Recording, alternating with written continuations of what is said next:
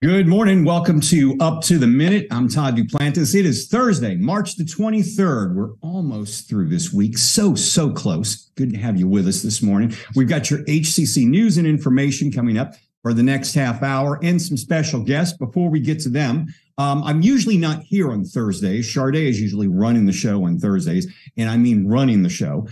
Parrish co-hosts every Thursday as well, but it's good to see you, Parrish. I hadn't seen you in a while.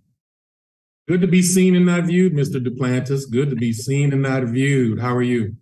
I'm good. Things are good. I'm good. You know, it's I know you were around during spring break because somebody had to keep the station running, but were you able to take any time off and get out for a little while? Not, just relax, enjoyed some of the day. We had some really nice days. And, I was able to just kind of, sit outside and enjoy those. So, it was fine. Nothing to complain about. I heard the weather was nice last week. Oh, yeah. It was really nice. Really nice. Yeah, I get back in town and we're back to, typical Houston weather. So absolutely cold and it's hot, but I'll take that over East Coast snow any day of the week. Yep, I believe it. Hey, Parrish, want to welcome everybody watching us on Facebook Live and YouTube. We have a show usually every weekday that HCC is in session, live at 10 a.m. They can also catch us in social media and on our channel as well. Absolutely. We are live on Houston Community College District Facebook page. We're also on YouTube. We're on LinkedIn. We're on Twitter. And, of course, we're on HCCTV at noon, 5 and 10 p.m. Monday through Friday. Parrish, last year we had a guest on the show talking about the Texana Café. I remember her. Yeah, we've got Kate Johnson-Patagoc joining us once again. She is the Director of Specialized Services at Texana Center and our Thursday Family Fun Day guest. Kate, it's good to see you again. Great to be here. Happy to tell you about our 1-year anniversary of Texana Café. Yeah, congratulations on that. We're looking forward to hearing from you shortly. So stick around. We'll be with you in about 10 minutes.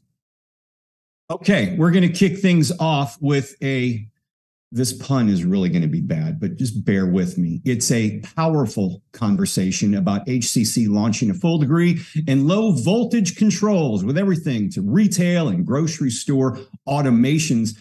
Matt Adams is joining us. He's the program coordinator with HCC's Electrical Technology program from the Architectural Design and Construction Center of Excellence. Welcome back to the show, Matt. How are you this morning? Oh, I'm great. I'm kind of bored these days because, there's just nothing exciting going on over here in electrical technology at all. You guys are so boring over there. Yeah. But let's start off. We've got a date you may want to tell us about. Why is May 1st, 2023 important this year? So May 1st, 1893 was Chicago's World's Fair. And it's interesting having gone to the New Orleans World's Fair that, today the World's Fair doesn't exist anymore. So you actually have a whole generation like, what's the World's Fair? But that was the way that they showcased new technologies and new things. In fact, Iron Man 2, the movie at the beginning, that's kind of like a spinoff of a World's Fair. And so to me, I always tell the students, I said, May 1st, 1893 is kind of like you want to call it our cotillion ball, our debutante ball, where, hey, electricity, here we are world. And so May 1st this year is going to be 130 years of electricity. And it's interesting to see our evolution through that. Yeah, I mean, we've come a long way. Now we're using it in cars and all types of crazy things. Maybe you can tell us about what's going on with the electrical technology program these days. So as always, it's great because we have a program that's thriving. We have at least 400 students, and I mean, we're getting more every day, and everybody's wanting to learn what we're teaching. We always teach the meat and potato stuff, of course, which is your residential, your commercial, basic. Go out, and they're always going to be looking for people to hire to go out to work. But then also we're looking at 21st century technologies, our solar and renewable stuff. Now our low voltage. We've had 2 classes, one in smart homes, one in smart buildings for about 2 years now. The students are really liking it. Talking about Ring doorbells, Wi-Fi's, and all this. And it's been our launching pad into our new degree plan. It launches this fall. Tell us what 646 is all about. Well, one of the things is if you listen to people like Mike Rowe, the Dirty Jobs guy and stuff like this, I mean, everybody's telling you there's a shortage of worker in the trades. And so I was talking with a recruiter one day, one of the people at Central, and I was like trying to think about how do we get these young people's attention. And so with our 3 certificates, the residential, the commercial, and the solar, there's 6 classes only. You get 6 classes, you get out, you work for 4 years on the job, get your journeyman, and you can literally make a 6-figure income. Wow. I mean, it's crazy. But, you know, I heard something a few years ago that really struck me. I'm sure you remember Tom Tynan. Mm-hmm. Worked here at HCC for many years, hosted a radio show for many years in the Houston market. And he was talking about master electricians. And he said, in my opinion, master electricians could equate to someone with a doctorate because of the amount of education and the time it takes to reach that status. Do you think that's still about the case? Oh, no, I totally agree. In fact, you know, as they call it in the trades, being on your tools. Master electricians, those aren't always people that are on their tools. They're bigger picture players. They're pulling permits and doing estimates and they've got people. And so they get the people to do all that. And they're trying to be electrical contractors to move the world of the future now. Do our students have the option of continuing their education on either here or elsewhere to reach the status of, say, a master electrician? Well, the way it works is they'll come through school, whether they get a certificate or they get their associate degree. Then they'll come out, and we don't call them electricians because technically not all of our students are going to go the electrician route. Some of them are just going to go be electrical workers. I've got one student, she works for Amazon as a maintenance electrician, which is a different sector. But if they want to go the electrician route, they get out, they have to do 4 years to get their journeyman, and then another 2 to get their master, and they have to take tests. And that's a viability. We need masters, we need journeymans, we need electrical workers. And what is the Turn Your License into Learning initiative that you guys have? So one of the things is, as program coordinator, when you start delving into things, you start figuring out how the system is wired. There's something called PLA, Prior Learning Assessment. And so we started looking at working with somebody at district, what was a standard we could come up with to say, hey, here's what you want to learn. What can we give you credit? Because honestly, like a master electrician, I don't need them coming in taking a basic class that they could probably teach, stand on their head. But what do they want to learn? So what we did was we came up with a way to assess up to half the classes in credit. So people like journeymen and masters that have been out there for 4 to 6+ years that want to learn things like solar and low voltage and all the rest of the stuff could come back in and pick up those new skills to be more relevant out in the field. Okay, so let's get to what everybody's wondering about right now. We've got smart TVs, smart watches, smartphones. What is smart building technology? Because I know you guys are going to be moving in that direction.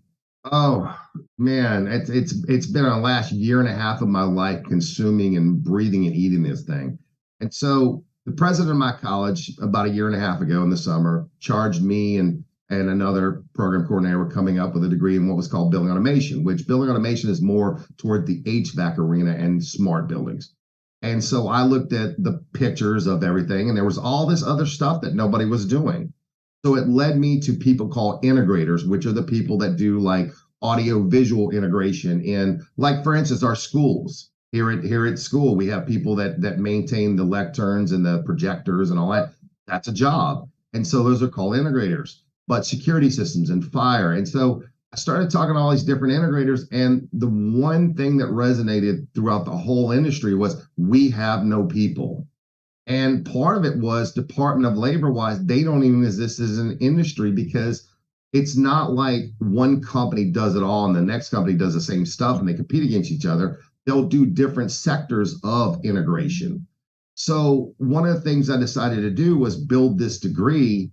And it's the industry's just a buzz about it. I mean, everybody's talking about it all over the country, and everybody's like, how can we get involved? How can we help out? And this will be the first community college or university in the country that has a full-blown associate degree in this field. That's amazing. I mean, it's as you mentioned, it's a field that desperately needs the workers, and it's booming right now. Smart homes, low voltage. What is that? Not just smart homes, smart buildings.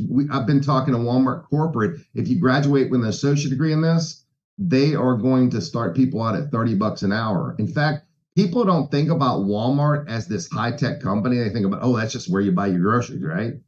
Well, they actually are a pretty high-tech company. Every 10 seconds, they're pulling data on the refrigerated coolers. They're putting what's called IoT, which is like cloud-based control technology, on their kitchens and stuff because they're trying to track things and control things. And they're trying to make I call it being a digital concierge. They're trying to make your experience more fruitful, rewarding, and safe. If our students are interested, I imagine these are going to be very popular programs. Are there available spaces? I mean, you're starting things in the fall. Do you have some summer certification classes that people can still sign up for? Well, what we're going to be doing is, because 4 of the classes in the new certificate for smart building technology are the same as our residential certificate, we're telling people if they want to start now, at least start in that certificate, and then 4 of those classes will transfer over in the fall. And the great thing about it is once they finish those first 6 classes, which the only difference is it's called structured cabling, which is Ethernet, fiber optics, and then a class in the industry. But once they finish that, they won't have a problem getting a job just with those 6 classes. But then the industry wants them to do the deeper dive. I've worked with organizations from the state of Texas. So when you do low voltage controls, especially security, you have to get what's called a security license. And so once you get your security license, you're a golden ticket. I mean, you can go out and work, and some of these guys are making 6 figures as technicians. Wow. I mean, it's an exciting field to get into, and we're going to have all the information on the Smart Technology program at HCC and everything you need to know in our social media post after the show. Matt, thanks for being here. Always good to see you. Thank you, sir. All right, take care. Bye-bye. As I mentioned at the top of the show, with Parrish, it is Thursday Family Fun Day, and Parrish, we're welcoming back a very special guest. Another shocking interview by Todd Duplantis. Thank you. Oh, stop with the puns. Okay. It killed me to mention the powerful interview, but I want to jump in so bad and say that, but that's okay. We have the pleasure of having a young lady back that we had on a year ago. Her name is Kate Johnson-Patagoc, and she is Director of Specialized Services for the Texana Center and our Thursday Family Fun Day guest. How are you today, Kate? I'm great. How are you? I am doing well, doing absolutely well. Now, we're looking forward to hearing about the organization, but before we get into the celebration, for those that don't know, tell us a little bit about Texana Café. So Texana Café employs individuals that have intellectual disabilities or autism or other special needs, and provides them valuable job training skills related to work readiness, food preparation, customer service, selling retail items. For a lot of our interns, it is their first job ever and their first time being around coworkers and supervisors. So as you can imagine, and as you can remember yourself, it's a lot of things to learn. Oh, go ahead. No, I was just agreeing with you. Absolutely. I remember when I got my first job. Yeah, they need to learn how to communicate with their supervisors, start a class, start a task, and then finish it to completion, customer service, attention to detail, and just having a positive attitude. Great. Now, how did you come up with this concept? Because this is actually a great concept, because actually it's needed. Yeah, you were just talking about the need for employees out in the workforce, and there's definitely a big need for that. And then on the opposite side of that, the population of people with intellectual disabilities and autism are often underemployed. And so we want people to reach their full goals and potentials. People who want to work in the food industry or retail, we provide the training for them. And even those who want to go on to do other things, it's valuable work readiness that they learn here as far as how to have good work-related behaviors. Great. Now, how long, let everybody know how long you guys have been open. So we've been open for 1 year. March 10th was our 1 year anniversary, and today's the day we decided to celebrate that. So today we're having our 1 year anniversary. We have specials and an opportunity to spin a wheel to win free cookies. Our cookies are very famous, the chocolate chip M&M cookies. You're going to have to come out and try one of them, as well as our delicious soups, sandwiches, and coffee beverages. We've got wonderful sweet treats, not only just the cookies, but cake pops and Rice Krispie treats. And all of these things are made by our interns that we're training not only in the work readiness skills, but also the actual restaurant skills, how to make the sandwiches, soups, sweet treats, and then how to serve them to the customers. Dr. Chip M&M, you do not have to pull a gun on me to try that one. That sounds great. I'm addicted. Interns and employees have you guys trained over this past year? So in the last year, we've trained 23 interns. We have 8 there currently, 13 have graduated. 2 of them went on to college to pursue different careers, and 7 are employed in the community. In fact, we have 2 graduating just today. Both of them actually ended up getting a job at a local place called Dogtopia here in Fulshire. Great, that's awesome. Now, tell me a little bit about your hours that you're open and things of that nature. So because we're a training facility, we're just open Monday through Friday, and we're open for breakfast and lunch. We have wonderful breakfast tacos and muffins and all of the breakfast goodies, as well as I already talked about the different lunch items. My favorite is our turkey with roasted red bell peppers and mozzarella and a spicy feta spread. It's delicious. Wow. So you guys basically do sandwiches and soups and things of that nature? Yes. Okay, great. Now, what other services does Texana Center provide? So we are considered a community center. We're a nonprofit. We provide mental health or behavioral health, both terms are used, intellectual disabilities services, and autism services. So we have everything from young children in our early childhood intervention program all the way up through older adults. So we serve every population with those special needs and try to provide them what they need. And that was part of why the Texana Café was created. So often people get a lot of services when they're kids, but when they graduate, then they find they don't have as many opportunities. So we wanted to make sure to provide more opportunities and help train people to meet their goals and dreams in life. That is great. Now, Texana Café, it's been around a year. Do you plan on doing more, or is this just kind of your startup? Do you plan on opening additional facilities? Very good question. We don't have another plan for another Texana Café at the moment.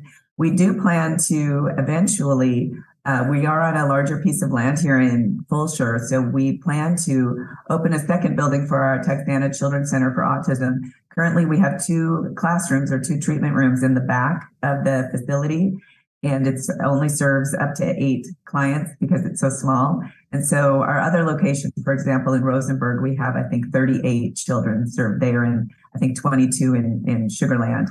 So we plan to expand our children's services, and then that will open the back half of the cafe so we can have a bigger restaurant here. And also we do some training for adults in other areas such as computer classes.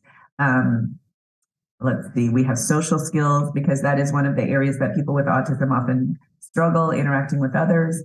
And then we have a dance class, Cookie Joe's Dance Studio, because, you know, everything isn't just work in life. You have to have some fun and leisure as well. So you name it, we're teaching classes to help adults with intellectual disabilities and autism to meet their potential. And you must make time to dance, Kate. You must. That's right. Make time to dance. Now, this is really a great thing that you guys are doing. How can people outside of you guys support your mission? First of all, come and eat breakfast or lunch out at Texana Café. Our goal is to become a self-sustaining enterprise. Currently, we are also supported by donors because we don't have enough business yet. So you come on in was our first thing. But secondly, if you want to help donate, at texanacenter.com, you can donate right there on our website, and then that money helps us to be able to pay the interns while they work and learn those valuable job skills, as well as helps other areas of Texana. Great. Now, what are the job responsibilities of all of the employees that you guys bring in at Texana Center? So at Texana Café, we have cafe coordinators that teach the interns, and the interns are employees as well, the job readiness skills in the restaurant. But we have every helping career you can think of. We have board certified behavior analysts in our Children's Center for Autism, behavior technicians. We have licensed professional counselors in our behavioral health areas. We have in our early childhood intervention program, we have OT, PT, speech, and early intervention specialists. So there's a lot of job opportunities at Texana, and also you can help us by applying if you're looking for a job, because just like all of the other sectors in the U.S., we are looking for more employees. That is great, Kate. I think you guys do a really, really wonderful job. And I hope you guys do get a chance to open more. I think this is a very valuable thing and nobody's doing it. So, congratulations to you guys and congratulations on a year. They say if you stay open a year, you can stay open 20 years. So I wish you much, much success. Is there anything that you guys got anything coming up that you want to talk about? Let's see. I guess off the top of my head, I'm just encouraging people to come any day of the week out to our cafe and come have breakfast or lunch. Great. And again, can you give me your operating hours? Monday through Friday, 8 a.m. till 3 p.m. That is absolutely awesome. Thank you, Kate. Thank you for joining us and come back because we want to do the 2-year anniversary as well. Great. I would love to. That is great. Thank you so much. Her name is Kate Johnson-Patagoc, Director of Specialized Services for Texana Center and our Thursday Family Fun Day guest. We'll have more information on Texana Center in our post after the show. Thanks again, Kate. Great seeing you. Great to see you too. Thank you.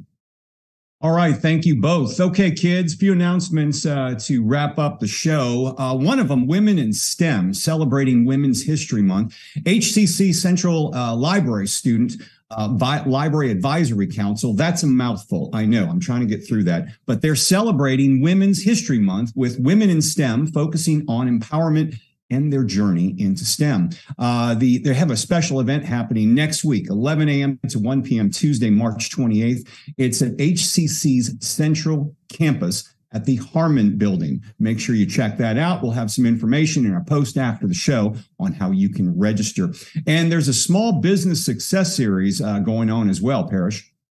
Absolutely. It's developed by HCC Northwest Linda and David Regenbaum Center for Entrepreneurship. Now, these in-person workshops offer hands-on interaction with faculty, business experts, and peer delegates, starting with Vet the Venture. That happens 9 a.m. to 3 p.m. Friday, March the 31st. And then the next event will be Ignite the Entrepreneur in You. That happens 9 a.m. to 3 p.m. Friday, April the 14th. Find out more details and register by checking out our post after this.